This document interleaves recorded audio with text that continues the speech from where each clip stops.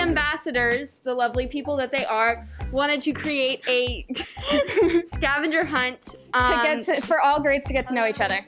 Because after COVID and after being online for so long, we haven't really gotten to know all of the grades as much as we would if we hadn't been online. We've been working on it pretty much since the beginning of the school year, every day during 9th period, so it's been a while in the making. I'm excited. We're gonna win. Get this $10 gift card. Wow, there's a $10 gift card reward. I didn't know that.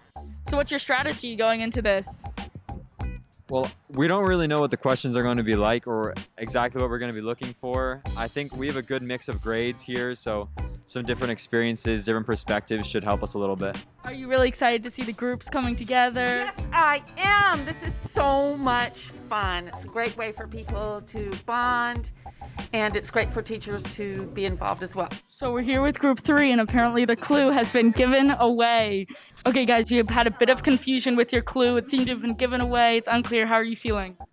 Confused, definitely Stressed. very hurt. It felt like a personal attack. So you're stressed, but you're still laughing, still having fun? Yes, because it's actually quite funny.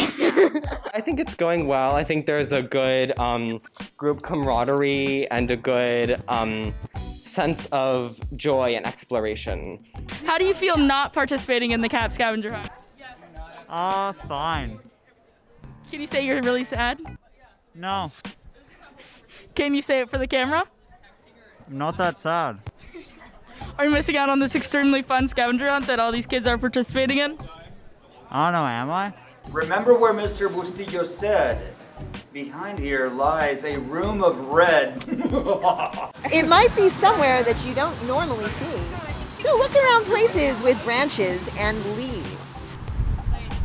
How was the scavenger hunt as a whole? It was fun. I'm very tired right now, but it was fun.